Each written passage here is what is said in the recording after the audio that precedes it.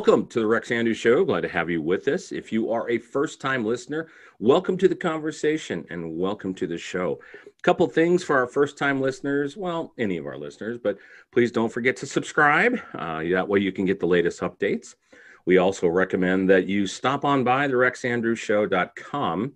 When we interview our guests, we try to cover a lot of things, but most of the time we're just hitting the tip of the iceberg. So stop on by, look up your favorite guests on the show information and some cool stuff. The Rex Andrews Show is a daily good network production. We also have one favor to ask from you, from our new listeners. We're not shy. We're not bashful. In fact, I've got a caller on, so I'm going to say I'm a well-dressed beggar today. We'll beg you for some star ratings. The more stars you give us, the better placements we have in the app stores. And then we'd like to welcome back our listeners who make this show what it is, in addition to our listeners. The show is listened to in 32 countries, across 6 continents, in over 500 cities. So we have people all over the planet, and I would like to welcome in those listening in Perth, Australia. So welcome to the show, those coming back from Perth. So glad to have you. All right. Can't think of any more housekeeping items. Let's get on with the program. You know, the Rex Andrews Show is all about biographies and people's stories, amazing people doing amazing things. Got another one of those with us today. We really try hard to find people doing unique things or in thought leadership, and I think we have a combination of both of those today. So let me introduce our guest here a little bit. He's a peer of mine. He's a father, okay? And the father is probably the greatest role a man can play next to being a husband. Those are probably neck and neck, but father of 4, so a great accomplishment there. He is an independent technology analyst, been in technology for more than 25 years, broad portfolio of experiences. And so we'll talk about some of that. He is a connector of interesting people. So I love this. I try hard to be one of those super connectors, and it looks like Scott is also. So I'd like to glad that he's on the show, and we'll talk about some of that. He's very purpose-driven. He's doing things that are purpose-driven, and because of that, he is the founder of a sustainable development goals type company, okay?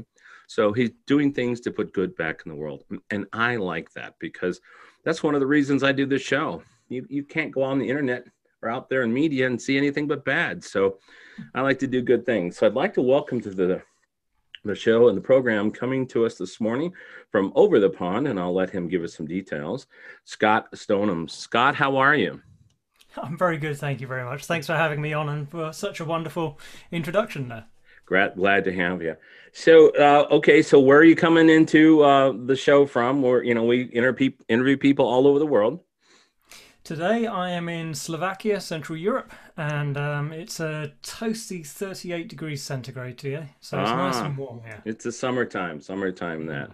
Okay, fantastic. Well, Scott, there's a lot to unpack here, and since both of us are technologists, we probably talk for hours and hours and hours on all kinds of geek stuff. And for those listening, geek is an affectionate term in our industry. So if you are a geek, even if it's a sales geek, you're still, that's still a good thing. But let's go back in time because we want to know what's gotten you to where you are today. Life is like crossing a stream where you hop from one rock to another rock, and you eventually get the other side, but sometimes you have to take lateral hops and back hops and those things. So we're going to do some of that. So we want to understand influences in your life, and those influences are going to be contributions from all things, but it starts young. So we would like to know, where were you born? Now, you don't have to worry about writing these down because I'll bring these questions to you. We also want to know, in addition to where you're born, where you were raised. That can also often be different. A lot of people have interesting experiences. I had a guest on the show, Ellie Soja, who moved 63 times before she was the age of 15. So that's quite a lot of influence. That she was a daughter of an international con man and was on the run. Next thing we want to talk about is your family life a little bit. Do you have siblings? Your parents? What types of influences they are? The types of employment they did while you're growing up, because that's big influences.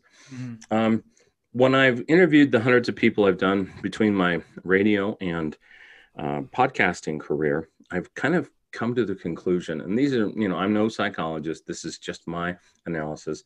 There's sort of three buckets that parental influence fall in. The first one is the super supportive. So, wow, parents did everything, loved them, fully engaged, pushed kids along. Okay. The second's kind of the middle bucket where, of course, the parents loved their kids and they were doing the best they could to support them. But because they were so overwhelmed in earning an income and eking out an existence, that they just weren't there as much as kids would really desire. And then the last bucket I call the struggle bucket, which is one that's not too great of an environment. It could be environments that include abuse, addiction, extreme poverty, huge dysfunctionality, mental health, stuff like that. So that's a bucket that often for people who are high performers, because that's who I interview, was a motivator to say, I don't want to be anything like that kind of thing. We also then want to know what you did as a kid growing up. What were your interests? Did you play sports, band, theater, computer, shoplifting? And don't laugh, I had a guest on the show, Larry Cole, by the age of 15 was a car thief. So he had accomplishments. So we want to know what you were up to. Then we'll hopscotch around your education. And then, we don't need to make this a resume show, but like to talk about some of the things that you've been doing, studying, technologies, those stuff, but mostly pivot points. Okay. So I worked on X and then I went to Y. And after Y, I saw I needed to do Z. And then we want to end up what you're doing today, because I'm really interested in the things you're doing in sustainability and good. So if you could, Scott, take us back to the beginning. Where were you born? So I was born to the north of London, a place called Harrow, Okay. in the UK. I think we moved out of there when I was around 4, I think, maybe, yeah, around that age, a little bit earlier. We moved down into down south into a county called Sussex, West Sussex. Okay. And it was around that time that my brother was born. So he was born. We are actually born on the same day, but separated by 4 years. So born in Harrow, but raised down in Sussex. Okay. All right. So, and you just have the one brother then? Yep. Okay. He's enough. He's enough. Okay. Well, Yeah. 4 years is a good spacing because the kids get to be close enough that they can still be relatively close, but then also distance enough that they can be their own individuals in school and university, things like that. So at I least that's think my it took us a whole childhood to become best friends. yeah. And then it was we stand by each other a lot now. He runs his own business as well. And Okay. we work together. So I mean the story. I mean you like the stories. So the story with that is that on my 4th birthday, all I wanted was a bike, and I ended up getting a brother. So I wasn't too happy to kind of receive my bike and then be told, hop in the car, we're off to the hospital. It was another day until I could ride my birthday present. So I've held that against him for all of his life. Oh, I'm sure whenever there's a minute of banter that you might still say, hey, I wanted the bike more than you, huh? So, I fantastic. tell him frequently. I'm sure. Okay, so tell us a little bit about your parents. So my parents is interesting because it took me a long while to realize that they fall into that category entrepreneur. Okay. Um, when I was growing up, it was natural for me to see them kind of my dad in particular around the table doing the books, balancing the books, and he was a draftsman by trade. Okay. So he designed kind of heating and cooling systems for big buildings in the city, and he was always sitting there with his slide rule, doing his calculations on his slide rule. And I remember one evening him trying to explain to me how you use a slide rule, and I'm sure he explained it very well, but to this day I Have no I idea, struggle huh? with the calculator. Yeah. So they were both entrepreneurs. He started off as that. My mum was in Harley Street in the medical industry, Mm-hmm. and then when they kind of ended up becoming distributors for Tupperware. Oh, really? Yeah. How cool. Yeah, they were pretty successful at that, running a big piece of the UK business. I know they got to travel all over the world with that as well. Oh, I love it. My mom did Tupperware for the longest time. Really. Yeah. So, So and you probably have one of those cupboards that my mum calls a chuck it and hope, where all that's of these right. lids, all of these boxes. Yep, you chuck it and hope, and but it's in there somewhere, and the lid fits perfectly, and it's durable. Yeah, absolutely. That's great. Yeah. So yeah, so that's kind of their background. I grew up with them being running this business, doing the books, balancing teams and people and stock and inventory, and just being responsible for their own kind of livelihoods, which was, and then it continued from there really. Okay, fantastic. So, your parents being entrepreneurs, did they have a lot of time to be engaged Um, with you? I mean, supporting you as yeah, your kid, you and your brother. yeah, it's I'm gonna say the answer is yes. But did I let them be engaged as much as maybe they wanted to? Probably not, because I was very much outdoors. Okay. It was as long as the sun was up, I was outdoors somewhere. Okay. So yeah, that's an interesting thing. If I start to think about children of today and my kids as well, that's I literally was outdoors from sun up to sundown. Um, Okay. so yeah, I know they were always there taking me to all of the sports things that I needed to go to. They're always there for me at school. I know we had lots of fun around the house and the home and things like that. But I think I was just out a Okay. lot. You're just out. Now, Yeah. did you play a little sports? Did you play some football, or were you into cricket or tennis or anything like that? Well, that's yeah. Lots of different things. I was very athletic as a kid, Okay. and I I used to run for the county. I used to be a fast sprinter, and a good kind of triple jumper. So I used to do Okay. that. Yeah. And then as I went through various levels of school, I ended up going to a private school for a while, and they uh, they didn't really they didn't really do sports that much. Okay. So I didn't really get to do much. And then there was that school kind of closed down, and a private school that ran out of money. You can't figure that one out. But that closed down, and I ended up going back to a state school. And Okay. I got because I was pretty much this size when I was 11, and I'm sitting down now. Okay. I'm not a tall man, but for an 11-year-old, I'm tall and I'm big. So Right. they put me into the rugby team, and I'd never watched a game of rugby. The only kind of sport like that I had seen with that kind of ball was American football. Sure. Um, so they gave the biggest guy in the team the ball, and I ran to the other end of the pitch, and I ran across the try line, and I just threw the ball down like I've seen on TV. Yeah. And you don't get a try by doing that in rugby. And That's I awesome. was reprimanded, and they were like, "Oh, what are you doing? What are you doing?" So yeah, I did that. I did a lot of rugby. I played for the county when I was kind of 16. I did a lot of martial arts as well, and skateboarding was my passion. So Skateboarding. Okay. lots of stuff going on there. And so you were a skate rat riding the rails, huh? Yeah, mostly street skating. So I was one of Okay. those annoying ones who'd be rattling around the pavements, scaring old ladies. Yeah. Yeah, it was a lot of fun.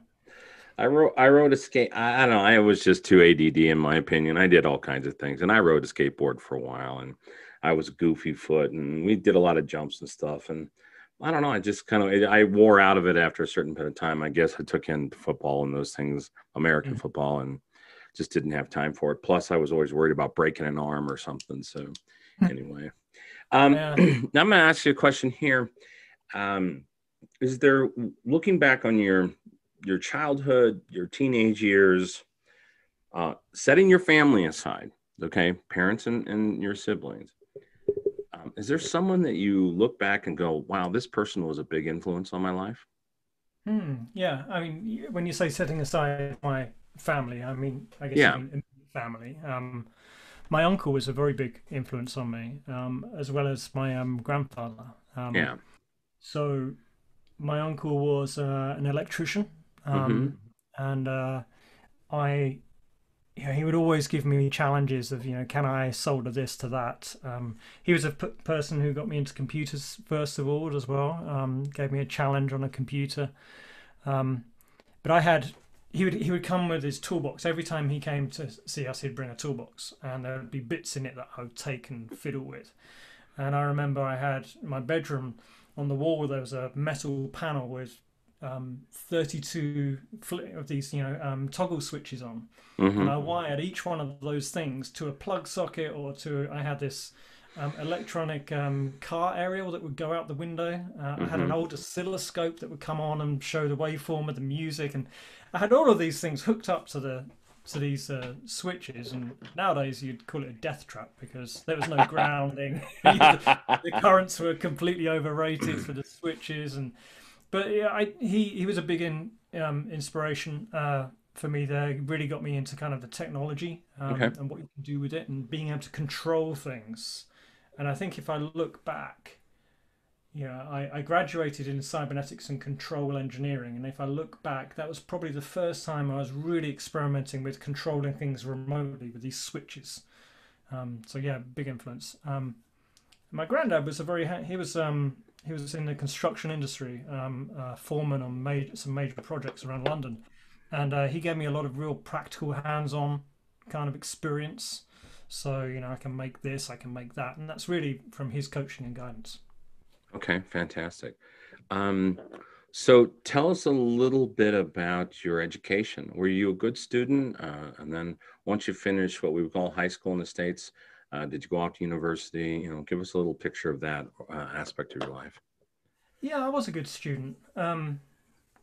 I think, yeah, I was. I was a high achiever, and I remember it's funny how you look back and you find those you're talking about these pivotal moments. I remember when I was at primary school, junior school, I used to stay in over break time to do extra work because I enjoyed doing math. And there was this one time where I was getting bullied for that because I was the nerd. I heard you use the term geek, but nerd at the time was not as complimentary. Yes, true, true. And I'm And not sure nerds even still today has is complimentary as geek. it's a funny fine line, isn't it? Yeah, very fine. Uh, but yeah, I got bullied and I actually got pushed down some stairs and broke my finger because I was studying instead of outside chasing kids around the playground.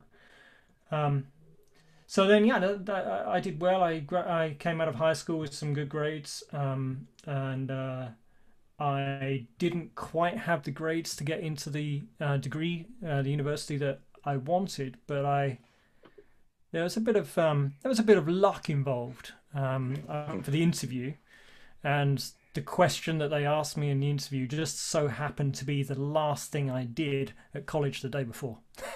Oh wow. So that Talk was about luck. Oh my yeah, goodness. yeah. There's been a couple of moments like that in my life. We all get given our luck, and sometimes you win, and sometimes you don't. Right. Now, what were you studying in school? Was it as a computer science or what was your degree in when you So the finally get? degree was cybernetics and control engineering. Okay. That's So cool. oh yeah, really cool. It's I've written an article on Medium about my the two kind of major film influences on my life. One of them was Back to the Future, Hmm. um, and that was the thing that got me into skateboarding. Really, Okay. yeah, Marty when he kind of breaks off the board and kind of skates down the high street. That was like, oh, cool! I want to do that. I want to jump over cars off a skateboard. Um, Never got to that point. Close. But then the other one was Terminator, and Yeah. that blew me away. And I was when I was looking around for what course to do, and I found cybernetics. It's like, well, I've got to do that. I was heading down computer science or actually probably something more electrical engineering because of my uncle. Before I found that, and my mum said to me, if you do that, you're either going to create something that destroys the world or something that saves it. Um, and so far, I'm kind of in between, I think. Okay. So, how old were you when you met up with your spouse? Ah, that's a good question. Because it's not a traditional answer. Okay. Um, so 18. 18. Um, however, we only really got together in 11 years ago. Oh, Um, okay. so my wife is Slovakian, and when I was 18, she was actually the au pair to my aunt and uncle. Oh, wow. So she'd come over to the UK to help them with some things and look after my cousins. And I think we bumped in. We must have met each other maybe two or three times, and then that was it. I was in a different relationship at the time, and that went on for quite a while. But then when my cousin, who she was, it's a long story, but when my cousin, who she was looking after, turned 18, she invited them to their birthday party, and my I wasn't there, but my brother was, and he said, "Oh, you should meet my brother. He's just got divorced," and it's and that kind of how it came about. So Okay. unconventional story, but it's one of those ones where we touched each other a long time ago, and it took us a long time to kind of Long circle. time to connect up then. Fine. Yeah. And then how long into your marriage before when the kids started to come? Pretty quick. Yeah, probably. We were dating and seeing each other for a while before we got married, and kids came along pretty instantly. Really, Hmm. I had at the time I had a 9-year-old as well, probably 10, I think, and I'd always wanted more than one child, and for one reason or another, time had kind of made it seem like that wasn't going to be possible. Hmm. Um, but meeting my wife, and it's like, oh wow, actually, it's now these things are now possible again now. So it's pretty quick. We both wanted kids, and we had one child fairly quickly, and then we had a we tried for another and ended up with twins. So Oh my that goodness. was yeah, three under three for a while. That was fun. Wow. Okay. So let's talk a little bit about the beginning of um, your career. So, you get finished with university. What type of job did you get outside of school? It's funny. I I studied a lot of things within cybernetics, from virtual reality, self-driving cars. I created a robot that was able to learn to move and hunt back in the Hmm. 90s. And I went out into the market trying to find jobs that would do that. I wanted to find a job where I could create robots, so jobs that I could use automation, and there was just nothing around. It was Hmm. the closest thing I found was something to do with teletext, if you remember that. Hmm. I can't even remember how that was related. So I ended up falling into a software job. Okay. Um, Software was just a tool that I'd learned to be able to do what I needed to do. So it wasn't really my choice of career. Hmm. Um, but it's like, well, it's going to pay the bills until I find, what I really want to do. Um, and that was with a credit card processing company. And actually, in that job, we we prototyped the first. It was probably in the UK and Europe. I don't know about the US, but the first tele shopping experience. So it was with a major supermarket here in Europe. And what you would do is you would phone up a number, and they would give you a cable channel to tune into. You'd tune into that cable channel, and you'd be connected to a worker in the store who had a camera attached to their head, and you would direct them around the store, and you'd say, okay, so yeah, that one on the top shelf, can you grab me that one? And you'd literally direct a person around to pick out the things from your for your shopping. It was so revolutionary back in the 90s, Oh yeah, yeah. but too early. Um, so that was fascinating, but I didn't stay there too long. There's a story about donuts and fast cars that kind of made me move on, and that's a lesson about how to treat your staff, really, how to treat your team, motivation. Um, and then I ended up going to Vodafone, and working there for about 6 years on some really interesting projects. Okay. What years were that? Early late 90s, early 2000s? Yeah, so I graduated 96. The first job was 96, 97, and then I was into Vodafone around 97. So I Okay. like to say last century. Um, sounds fun. Um, but yeah, the Vodafone thing was great. I got given so much um, scope to innovate, um, Hmm. and I remember going to one of the senior chaps there, and we had a meeting. A guy called Charlie, and I was late for it because my train was late. Right. Um, and we started talking about how annoying it is. You can't see, when you leave the house, you have no idea when your train's on time or late. And I said, wouldn't it be great if you could fit the trains with some kind of device that could allow them to kind of indicate where they were, so you could work out time of arrival and things like that. And he said, well, that's a great idea. Why don't you go and see if you can make it happen? Oh, me? 20-year-old me? Yeah, sure. Yeah. Yeah. Wow. Um, so yeah, I remember that was one of those moments where I thought, okay, this is a really interesting place to be, really interesting time. Hmm. Okay. So, were you on the hardware side? Were you on the network side? Were you on software? Where all did you spend your, I guess, innovation and engineering time with them? Yeah. So it started off. I was in the team that was helping manage the rollout of the cell sites, the towers, the base stations, Okay. and Okay.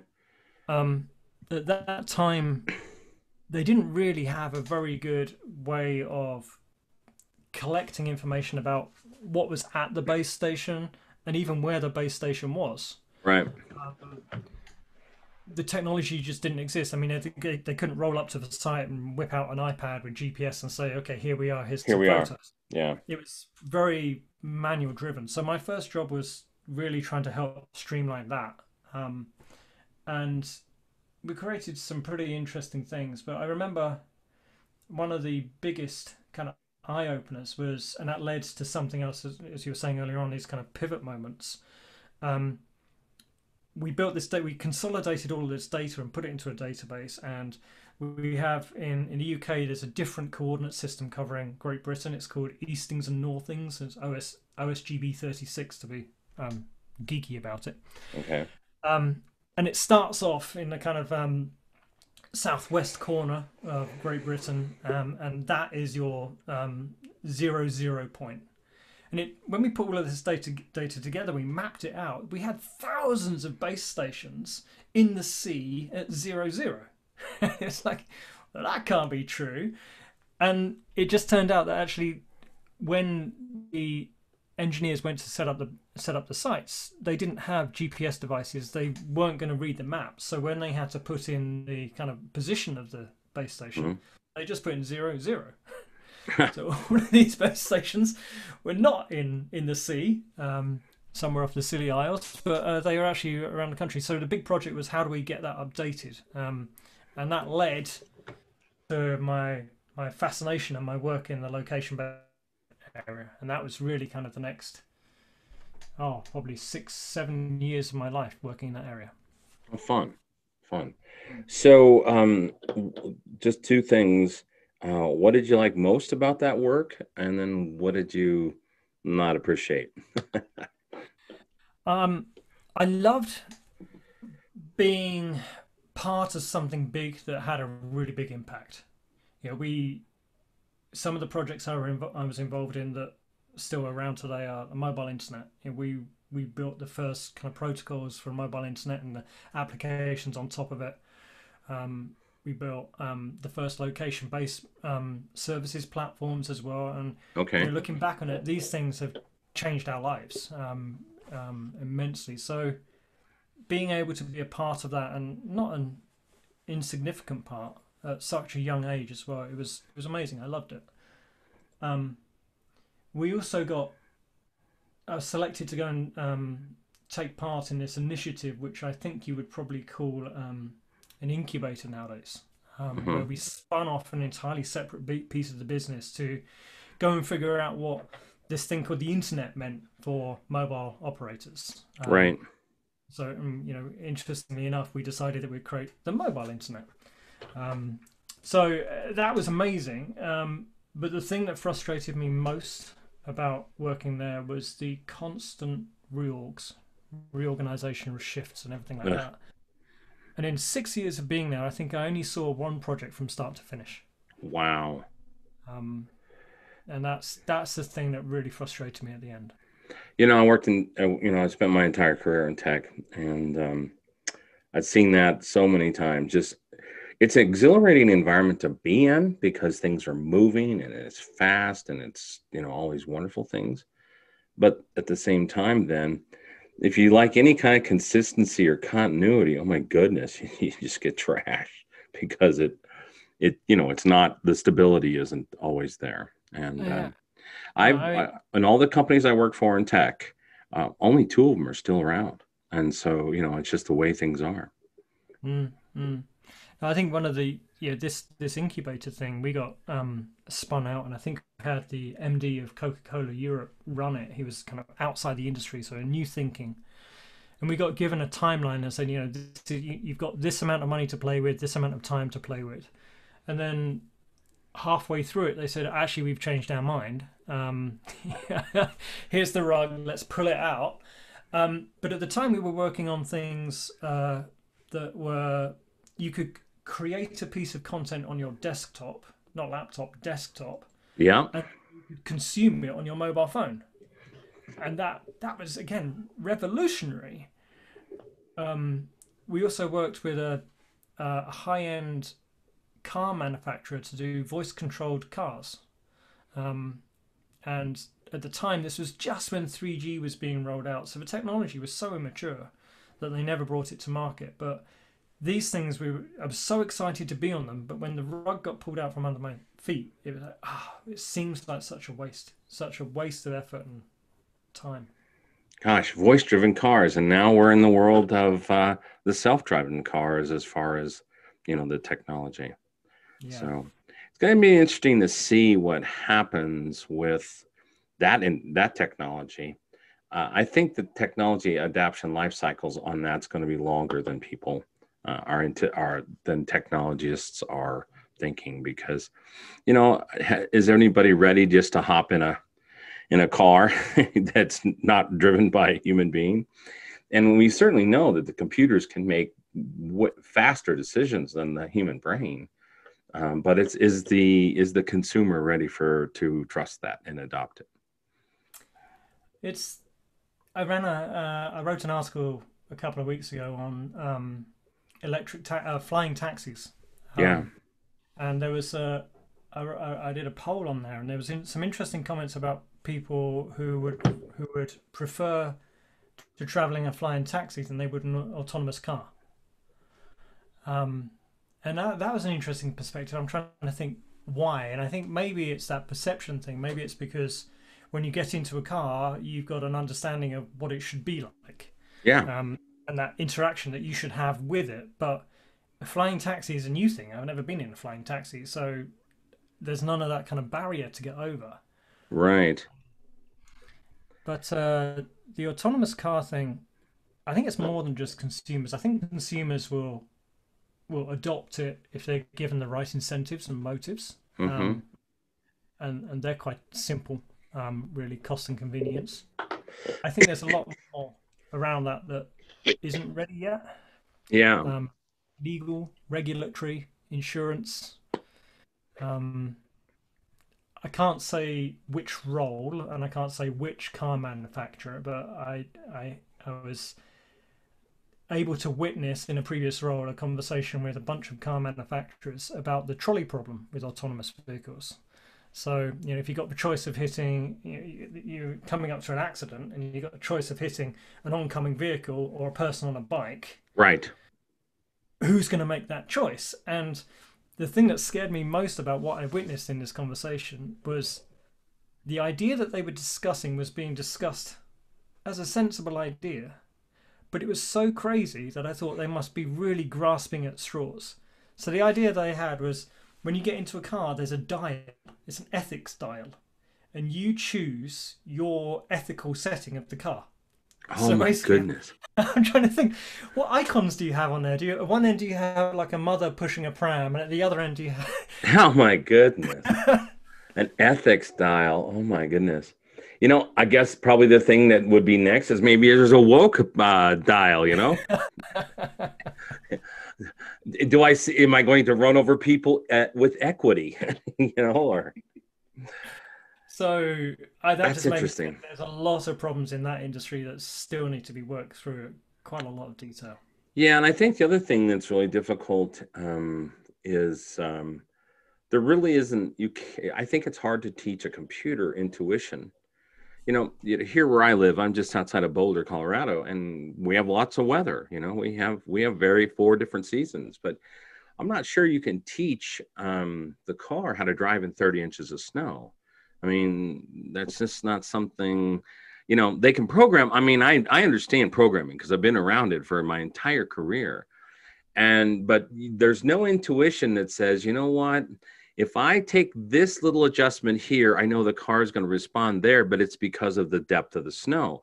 And the depth of the snow, my reaction or my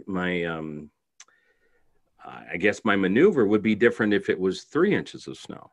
And so I'm not sure if that, I think that's going to be an interesting variable to try to solve. It makes me wonder if so the short term, so these things can really get out there, is if they say, okay, these vehicles can only be used in these environments. Hmm. Maybe it's only in San Diego, or where it's never, it's sunny all the time, or maybe we've programmed this for rain, so London would be a great place to operate one of these, or fog conditions, or just all kinds of things. So I think there's some characteristics of the variables that it's going to take some while to program that stuff. Yeah, I was thinking of something similar when we moved here about a year ago. I've traveled to Slovakia quite a bit in the last 10 years, and Hmm. driven here, but driving here on a daily basis is entirely different. You learn more about the roads, but one of the things that I noticed and I couldn't understand is in the UK and the US, I've driven there quite a lot. A lot of the road markings, a lot of the road directions are on the road. So you're driving, you can look at the lanes, you see the lines that indicate you need to stop, and you got all the keep clear stuff on the road. You've got the road signs as well, but you're concentrating on the road. Here, they don't really rely on lines on the road, and in many other European countries as well. It's all about the signs up on sign on the signposts. And you made me think about this when you said 30 inches of snow. That's not uncommon here in the winter either. And I guess if you're relying on seeing what's on the road under 30 inches of snow, you're going to get Yeah, into a lot of trouble. right. Um, so yeah, there's that piece as well. When you think about autonomous cars and how they're checking for the kind of the layout of the road, trying to map where the road's going. A lot of the time here, you can't see the road. Yeah. Um, you don't know where the road starts and the ditch starts. So yeah, there's that intuition and that knowing that last time I came here, there was a lump there, and if I hit that lump, I'm going to be in trouble. Yeah. Well, I think about my experience in driving here in this part of the country, where a blizzard would be a whiteout, and you can't see more than 100 feet in your vehicle. You can't see any markings on the road. You're staying in a lane of track from the previous driver, and then you can see the occasional, um, you know, edge of the road marker, a little sign with a reflector on it. And Hmm. when I think of that type of driving, I'm thinking, I don't think the self-driving vehicle is going to going to be able to do that. And then when they talk about, we've seen, videos and things on the self-driving trucks. I'm not sure everybody's ready to saddle up for a 50-ton vehicle coming at them driven by a computer. So I don't know. We'll see. It's going to be an interesting time. Well, tell me a little bit more about your next pivot point. So, yeah, the next one out of Vodafone, I was asked to go and work with a company that had just been acquired by a San Diego company called Qualcomm. Oh yeah, Qualcomm. Yeah, very very well. they had just acquired a company that was specializing in GPS in mobile phone chipsets. Okay. And my role, it wasn't this to start with, but it quickly became this because that's what I was interested in, was to basically create a market in Europe for GPS in smartphones. Okay. Um, so, with the location-based background from Vodafone, it made a lot of sense. And we were trying to Qualcomm have a market maker strategy where they'll go and invest in a market that they think that they can have a technological advantage in, and they'll create that market until it's kind of got enough head of steam to run on its own, and then because of their technological advantage, they'll gain market share.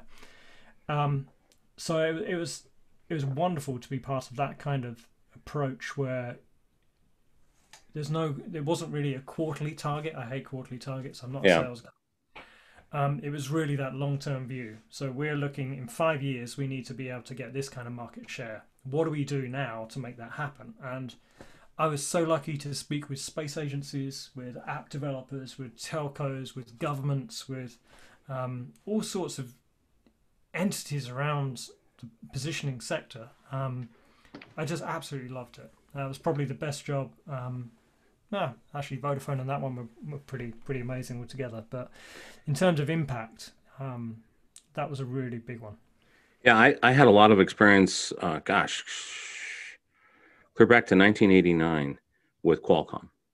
And I sold software solutions to the transportation industry, in the particular trucking, and with their OmniTracks and the whole, the satellite-based tracking, those types of things. And Qualcomm was always an amazing leader in that, and still are today. So interesting enough.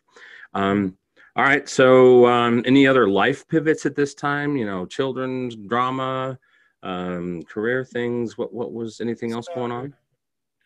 I guess the kind of next big pivot for me was these had been big companies. Hmm. Out of Qualcomm, I went to work with OpenWave for a while. Okay. So we had an office up there in Boulder. So I've been up there. I've driven those roads. You've driven right past my place then. Uh, Probably.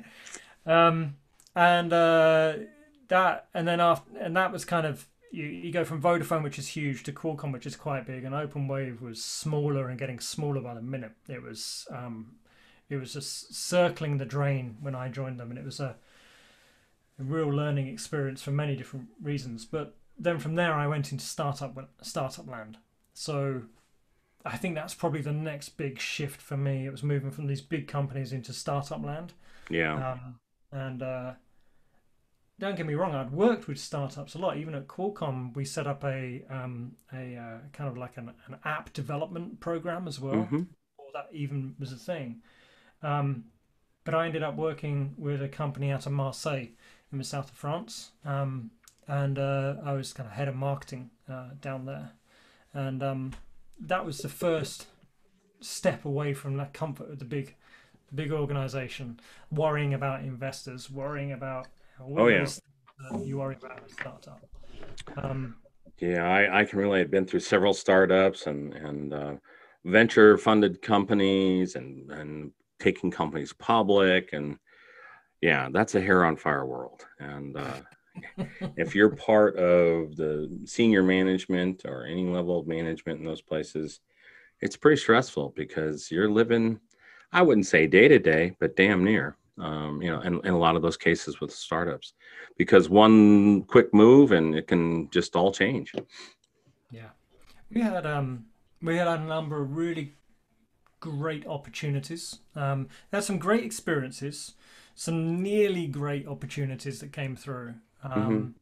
and then it all kind of disappeared in smoke. Really, like Yeah. you say, pretty much overnight, all the wheels came off the cart, and now what? Now what? Yeah. Yeah, So, well, I think, especially, I know in our world today, loyalty just doesn't exist in companies, rarely. The days of someone stepping onto a job and working 40, 35, 40 years, it doesn't really going to happen very often anymore. But in tech, it's like hyper of that. It is hyper, sensitive marketplace dynamics. And, if you can't pivot in tech, well, then you need to get out because that's just the expectant, behavior. And I think in technology, the ability to pivot is probably the biggest skill a person can have because things change so quickly. You know, whether it's mergers and acquisitions, capital raising, short of those things, technology obsolescence. Um, I worked a lot of consulting projects with Dell Computer back in the day, and this is about 15 years ago, maybe a little longer than that. They could take an idea from the drawing board to the street in 27 business days.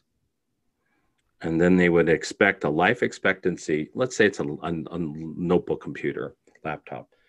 They would say a life expectancy of no more than 9 months before that model would have to be replaced with something newer, better, those types of things. And so, yeah, that's a fast pace. I mean, if you think of long existing brands like a Coca-Cola or a Hershey's chocolate or, any big Nabisco, any big international brand, to have that kind of change and that type of quickness of product development, it just doesn't exist.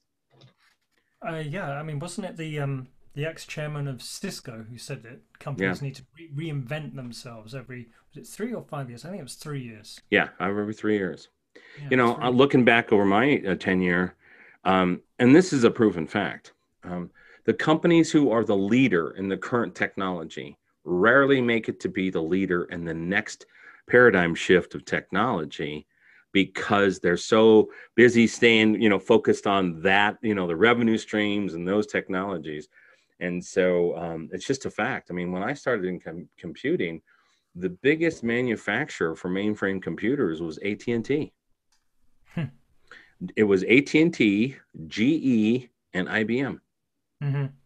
Well, the only one that really did anything in that whole marketplace of mainframes was IBM, and those others Mm-hmm. went away. And so people don't understand that. So, I was down like 2 years ago, 3 years ago, when Uber was just really getting its foot here in Colorado and, starting to really move and recruit a lot of drivers. And there are lots of youngsters down there because I'm in my 50s and I look at them as youngsters. And they're just convinced that they were all that in a bag of chips and, they just, kind of puffing their chests out. And I would just look at them and I wouldn't say this. I wasn't going to poke them in the eye, but it's like, well, do you realize there could be one small shift here and you're gone? I mean, this whole thing is gone and it will. Okay. Because if you read Uber's prospectus, they did 26 rounds of venture capital before they went profit. I mean, before they went public. Mm-hmm. Okay. And each round basically says we're just going to spend enough money. And in essence, if you boil down their prospectus, it was, we're just going to stay with this until driverless cars are here. And that's when we'll make a lot of money because then, they wouldn't be giving up the margin to the drivers. But if you look at their investment prospectus, that's what they're counting on. Mm-hmm. And Mm-hmm. so, I just look at these things and, if you look at the landscape here today, in the social media worlds, will Facebook and Twitter make it to the next generation? I don't know. I tell a lot of people probably not because they're focusing on things that aren't core to the business. They've gotten so wealthy and so dominant. Now they're worried about censorship and social issues and stuff. Well, that was not what they set out to be, right? And No. so to me, I think their leadership has their eye off the ball because they're fat, dumb, and happy. They're making more money than they could ever count or spend. And so there's going to be someone in the next level will come up with something that will surpass them. I mean, it's just inevitable. And so I laugh at people if they get them full of themselves at the technology company because it's like, hang on, you got about 4 years, 5 years, and things will change. Sometimes a little longer, but it's not generational. No, and it's they say it's we're in the second half of the chessboard, if you've heard that saying, Yep, in yep. terms of exponential times. If you look at how long it took um, Amazon to surpass Walmart as the most valuable company there, I think it's 25 years, 27 years, something like that. Yeah, yeah. And then how quick it took Tesla to overtake GM, 7 years, and then how long it took Uber to overtake Tesla, Yeah. 3, 5 years, something like that. So I mean, it's gathering pace, and those numbers are probably off a bit because I wrote that slide a couple of years ago. But that's the world we're living in. It is exponential, and I try to look around for some of those signals Yeah, there's a great book actually by Pippa Malmgren called Signals. If Okay. give a plug there. She predicted the financial crisis. She predicted Brexit. She predicted Trump. So some heavyweight reading there. Wow. Um, but try and look around into what's happening in our societies to figure out uh, how that's going to change what we do in our lives, and how our lives will look in 15, 10, 5 years time. And there's been a couple of really big shifts recently, right? Yeah. So obviously we've got the focus on health. The kind of It's not deregulation, but understanding that regulation within the health market and the medical market needs to adapt and be more inclusive and open, and allow people to do things in places that they couldn't do before. So that's a big shift. Um, we've also seen obviously the impact of decentralization Yeah. and working away from home. So probably more distribution rather than decentralization. Yeah. And I think we haven't seen, although we're now getting people returning to the office in a hybrid fashion or whatever it is, we haven't seen the end of that. Yeah. So my thinking here is I was working in a really large organization. We got acquired into a really large organization that had been made up of 76 acquisitions, I think. So Wow. pretty acquisitive since the 50s. And they had kind of kept the brand identity of all of these different organizations together, intact rather. And they even had all of these little offices dotted across the States, across Europe, across Asia. And then they merged with another company, became even bigger. And the CEO said, right, basically, if you're not prepared to come to one of our major offices, then you can go and get another job. So he wanted to bring everybody into the offices. Hmm. So all of those entrepreneurial, innovative people who had created these startups that got acquired were suddenly kicked out of the business to go and fend for themselves. Whereas this big organization was now becoming a bit of a monolith, and it was centralized, and everybody was working in the same office. And then COVID came along. Yeah. So all of these tiny organizations, I mean, they're like, wow, now we can compete in a way that we couldn't have competed if everybody was still in the offices. So that's going to take a business cycle, I think, to really come through until we actually start to see how that develops using technologies, in particular, blockchain and other decentralization types of technologies as well.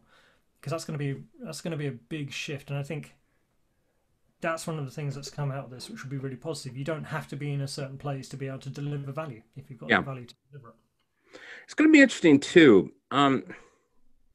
I'm not sure you can compare the world today to what it was back in the early 2000s, but if remember, we had this big rush with the internet, and we had pets.com and groceries.com and just all of these things. I mean, people were throwing crazy money at these concepts. Okay. And of course, Amazon started at that time in those things. People threw a whole lot of money at it, and the adoption wasn't there yet from the consumer. People weren't comfortable putting their credit card in. They weren't used to paying a subscription like an Amazon Prime or those types of things. So while the technology was available, the adoption wasn't. Okay. However, we did see when laptops became very affordable and it was, easy. Now, it's kind of funny for people like you and I who've been in tech for 25 plus years. I've been working remote for that time, the entire time. So Yeah, the pandemic was nothing. I'm like, what are you talking about? I've been working at a Starbucks, waiting for my kids forever. So, or sitting in my car on my notebook or something like that. yeah, So, but what happened, getting back to the point, we saw a lot of people try remote working at that point in time. Procter and Gamble, all kinds of companies, software companies and that stuff were pushing their people to go work at home. They closed offices and all of that stuff. However, it didn't last because people weren't ready for that yet. yeah, Okay. So there was a reverse trend there. They brought people, they closed offices, and then they brought people back into the office because they still needed that team. They still needed all of those impacts and stuff. But what happened in that period of time is that management behavior was not ready. Okay. And they did find that there were certain types of activities where they still needed that in-person dynamic. And so they brought a lot of people back in. Now, there were certain industries like technology who were more hybrid at the time and maintained hybrid. If you look at today's world where you can have a team anywhere in the world, like you say, my small company that I used to run before this current one, I had 7 team members and only 2 of them in the United States. Mm-hmm. And I never met any one of them but one because he was close by. So it's a different world. But what I'm wondering, and this has been a long way to get there, is we have come to the realization for many, many industries that never had seen this or experienced this before, that you can provide value remotely. Mm. A lot of people are smart enough to know, okay, I want hybrid, types of things. Mm-hmm. But the question is, where's going to be the balancing point? Mm-hmm. Are there certain industries that think that they can work remotely that maybe not as much as they would think? Okay. So I think there's going to be some flushing out over the next 2-3 years to see where it lands. Now, I could be completely wrong because things have changed so much. I mean, you go back to early 2000, there's so many things that don't exist anymore now that did back then. I can remember going to a travel agency to pick up plane tickets.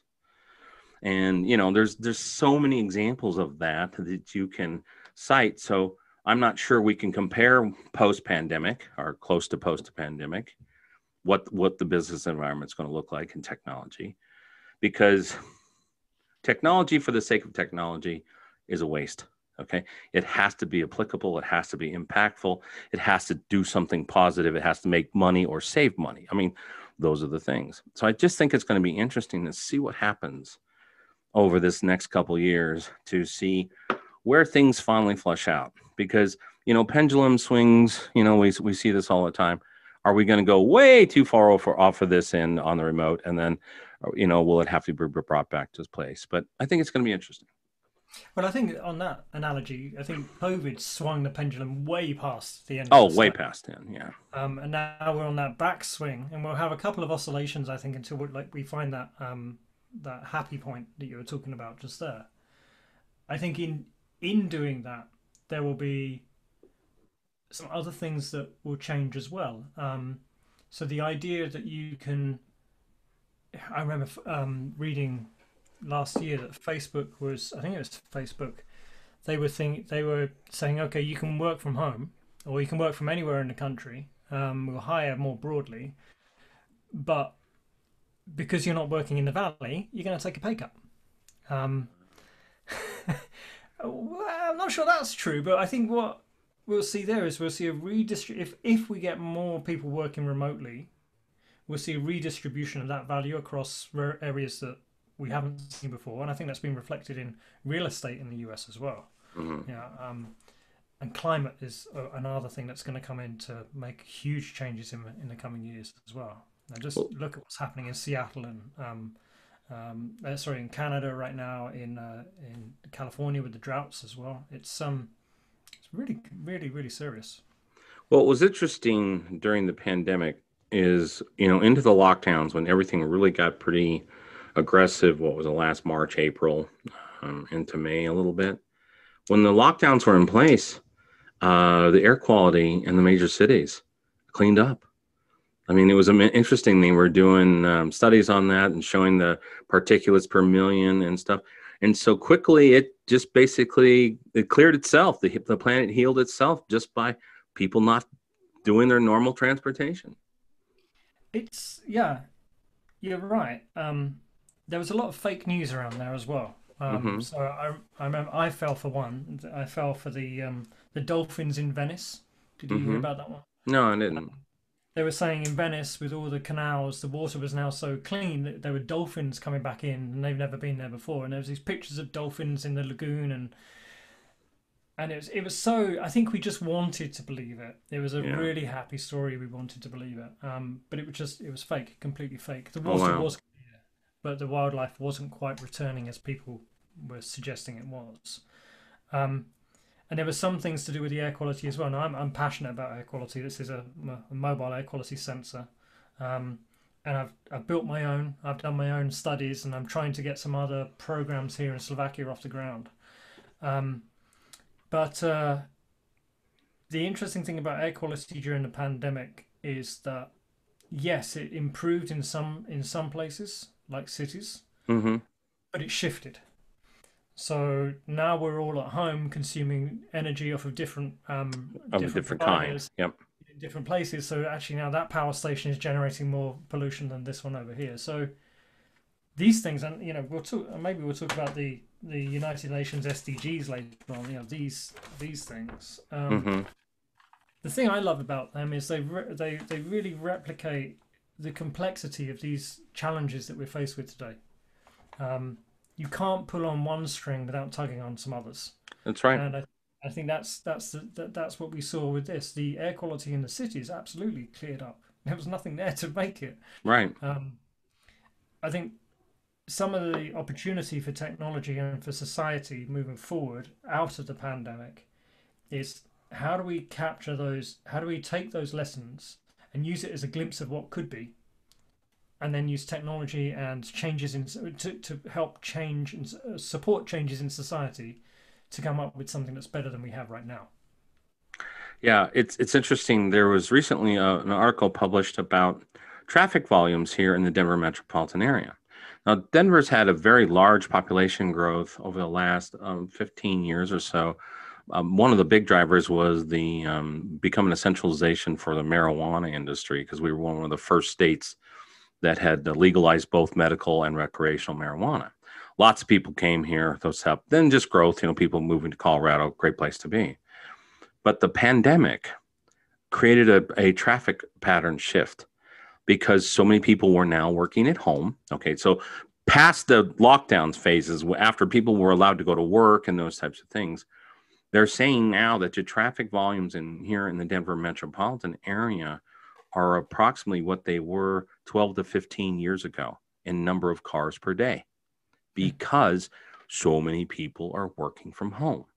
Okay, now there's been also a correlation of electricity consumption has gone way up. And so it's stressing the system and the other thing. But what people are noticing when you drive around Denver, don't have the traffic jams we used to have because the roads were expanded to build for current or pre-pandemic volumes. But so many people are working from home that you can just zoom through town. So it's been an interesting little dynamic. And now there's been a political argument of, well, do we need to keep building more transportation infrastructure if more people are going to work at home? And if we're going to do transportation infrastructure, maybe it should be all mass transit and forget about, because so many more people are working from home. So I just, that's an interesting little data points that pop up. The fact that, oh, well, I'm zipping through traffic. Well, it's because there isn't as much traffic as there used to be. So that's fascinating.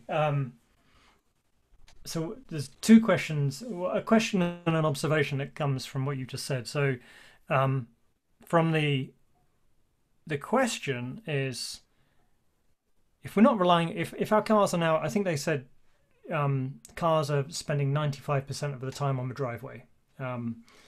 So now is it 98%, 99%? And if we're not using cars, that business model of Ubers, is that impacted? How does that autonomous vehicle market change if we're not using cars like we used to? We don't have the challenges of congestion and pollution that was driving some of those changes. Yeah. Is that some way? I haven't thought about that really, so I don't have an answer. But the other observation, which is kind of flip of what you said, is when we came here to Slovakia, we came in the height of the pandemic, which was a challenge. And we had to buy a car here. We bought a second-hand, I think they call it a used now, not second-hand, but a used Skoda. And beautiful car, loved the car. But the thing was, it was so expensive. And I couldn't believe that I was paying this amount of money for a used car. I mean, it was probably only about another 4 or 5 thousand to get a new one, not the Hmm. same spec, but it's like, why am I paying this much? So we started asking around, and it was because um, people are not taking max at that time. We're not taking mass transit because they couldn't. Yeah. Mass transit had shut down. So the families might have had one car, and now they need two cars. So the demand for cars actually skyrocketed here because suddenly you need more cars because of transit shut. Oh, wow. I hadn't thought about that. Yeah, because mass So transit being shut down. yeah, Interesting. um, Well, it was probably 9, 10 years ago. I've got a cousin that he and his husband live in the Washington, D.C. area. And they made the decision like 9, 10 years ago to not have a car anymore. One of them worked at home, the other one commuted, but it was only like an 18 block walk or something. So he'd ride his bike or scooter or something like that. And then they Ubered everywhere else. And then if they wanted to go out for a holiday travel, a weekend somewhere, they just rent a car. And mhm, today I know they still don't have vehicles, and they have vacation properties, and they will literally just rent a vehicle for a weekend. And then you have these car share platforms out there now, the Turos and those types of places. mhm, That's where he has a relationship with a gentleman that has a car on that they like, that is on the Turo, and they just schedule it when they need it. They know each other. There's a level of trust and stuff. And so, today he's a fractional car user mhm. in essence. Sometimes he's driving it and sometimes it's an Uber, but he's really, that's his, as far as his individualized transportation, he's just fractional, because they did the analysis 10 years ago of, you know maintenance, payments, fuel, insurance, and it just didn't add up for them to have a car. Yeah, And so I think it's really interesting, that, like we said, both sides here, less traffic in Denver, but yet in some places more traffic because there was no mass transit. yeah, yeah. What's I think different here is not very many people use mass transit because it's too spread out. You've yeah, been here. yeah, yeah. I think that's a challenge with mass transit in cities as they're designed today, and that's another thing I think we'll see change. But one of the issues we've got here in Slovakia is a lot of the jobs are manual, um, so you can't bend steel Yeah, from home. from home. Yeah, So these people who were told to stay at home, well, they couldn't really. The job still needed to be done, and they had to go to work, so they needed to get another car. yeah. So yeah, the mass transit thing. I say that I've spent kind of 99% of my life in the UK. Oh yeah, Hmm. I've lived there, but I've travelled all over. I've only really spent the last year living in another country. But one of the things that I see around Europe is the mass transit, the way you have the different forms of the different modes of transport, whether it's the buses, the trams, the trolley buses, the buses, the trains. They all kind of fit together and they work nicely. Um, Better here than in the UK, Hmm. and the UK is better than many places in the US for that as well that I've visited anyway. But it's still wrong. It's still designed for a society that we had 50 years ago. Right. It's designed for getting people into the cities. Yeah. Um, and those cities and those high streets, they've evolved quite a bit already, and they're going to evolve even more. So it's that last mile connectivity between the mass Yep. transit, I think, is the thing that really needs to be solved. Yeah, I think Um, so too. So, hopscotching up to what you're doing today. I know you're doing some stuff around sustainability because we gotta wrap this up here after a bit. Tell us specifically what you're working on now. after all of this journey that we've kind of touched on here, and going back to what my mum said when I did cybernetics, I'm either going to do something that destroys the world or something that saves it. My pendulum is swinging towards saving it a bit Okay. now. All right. Um, Earlier career, it was all really I got stuck into chasing the money, and bigger promotion, bigger job, more money. Sure. And then there was some of those pivot moments that we haven't touched on. It's like, well, why am I doing this? Yeah. What am I doing this for? And after the last acquisition, and I exited the company that acquired us, I had the opportunity to just sit back and reflect, and that dovetailed with our plans to move here as well. And I wanted to do something that kind of took me back to what I was doing in Vodafone and Qualcomm, which was doing something that had an impact, had a purpose. I could actually see it. And I wasn't quite sure what it was going to be, and I came up with this idea of the website. Well, that's interesting.tech. And the idea was to really highlight interesting technology that's happening around and talk about it in a way that my mum would understand. I Hmm. mean, that was kind of the gift that I was given to all of these different jobs between technology and marketing, is talking about technology simply, um, with some kind of context and relevance. Um, and that as I was doing that, I was realizing actually, the things I'm finding really interesting, the things I'm really getting a lot of feedback from, are these things that are doing good one way or another. Right. And then I kind of decided to pivot all of my focus towards a platform that was talking about technologies, companies, leaders that are using technology to do good in the world. Okay. Um, and I was struggling to kind of frame it somehow. And like many people, I wasn't aware of these things. Oh, they're behind me as well. I don't need to pick them up anymore. Um, I wasn't really aware of the SDGs and the Sustainable Development Goals. So suddenly I became aware of them, and I, this is a really cool framework. Yeah. It's massive, and we could talk for ages on why I like it and why I think it's powerful and why they've been kind of largely ignored from much of the kind of richer economies. Um, but so now that's what I do. I'm out there to try and find these technologies, these companies, these leaders that are really doing good one way or another, Hmm. um, and highlight them, talk about them.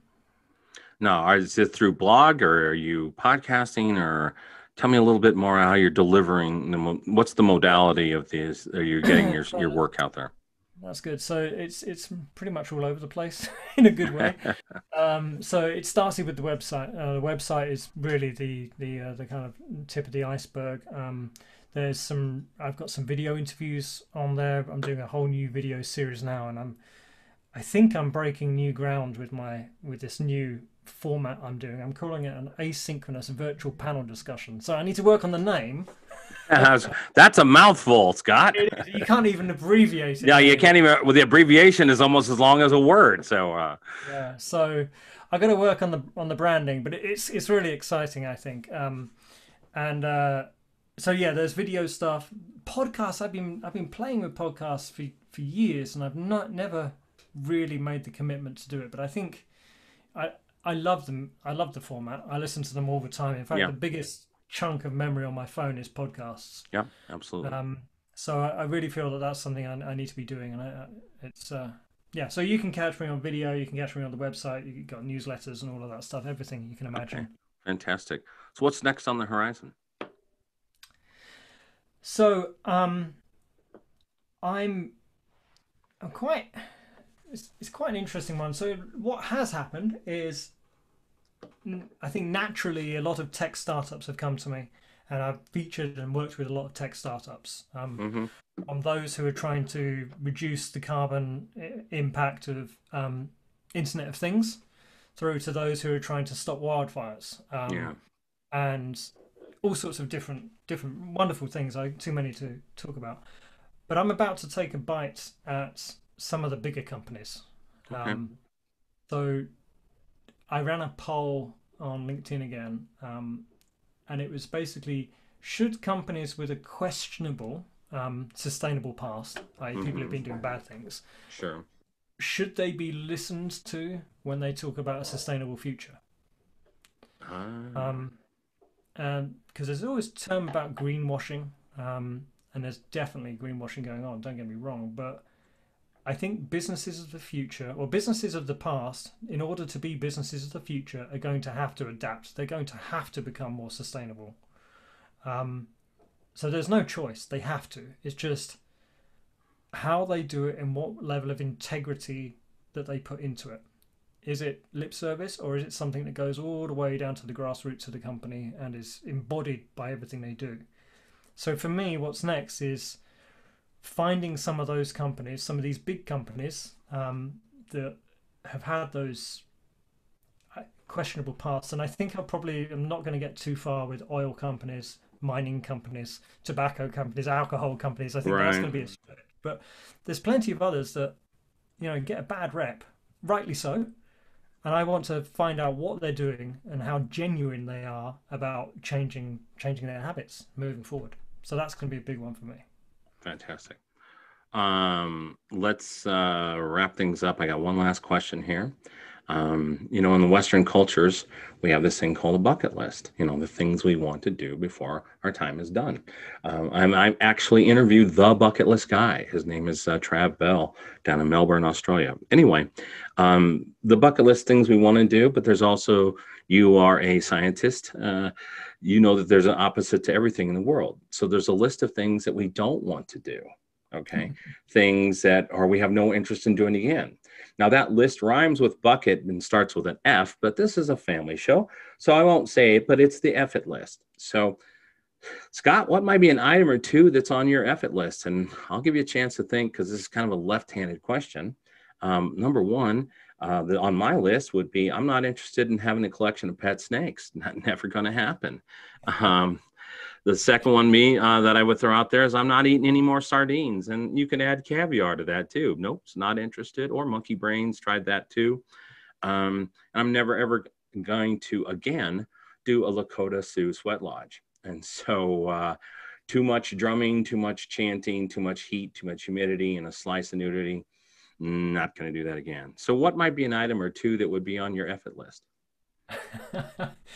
Before, when you asked me the question, first of all, I was like, okay, I've got a couple of things here. But now you've given me those examples, I'm completely flummoxed. I mean, I've got nothing that's as crazy as that. Well, no, it could be something simple like, hey, I'm not, I've had people say I'm not eating oysters, or, I stay away from dairy, or, I don't like, spiders. I mean, it can be anything. I mean, you've been very transparent in telling us your story. Well, this is just another insight to you as far as something in your story. Okay, so I won't tell you the ones about never working in a big corporate running a sales team, because I've said that before and ended up doing it. But the one that I'm never going to do again is based on a trip I had to Bogota, Colombia. Okay.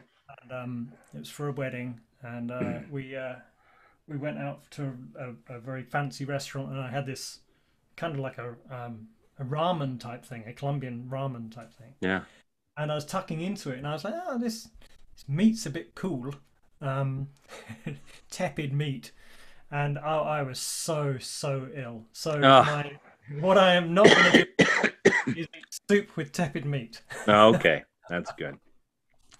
Well, I'm going to get you back on the show. There's lots of things to unpack. I could talk to you for hours, being a fellow technologist and just an observer of change. And change management is usually the biggest challenge with any technology.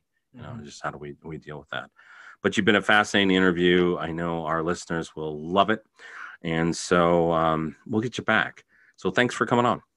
No, thank you. It's been a ball. Thanks. And then that'll be it for today's episode. We are thankful for that you tuned in. Don't forget to stop by the show website, rexandrewshow.com. Get full bios and information on all our speakers and lots of cool stuff. And until next time, we will say the three things that we always say. Be safe, but be bold, and make it a great day.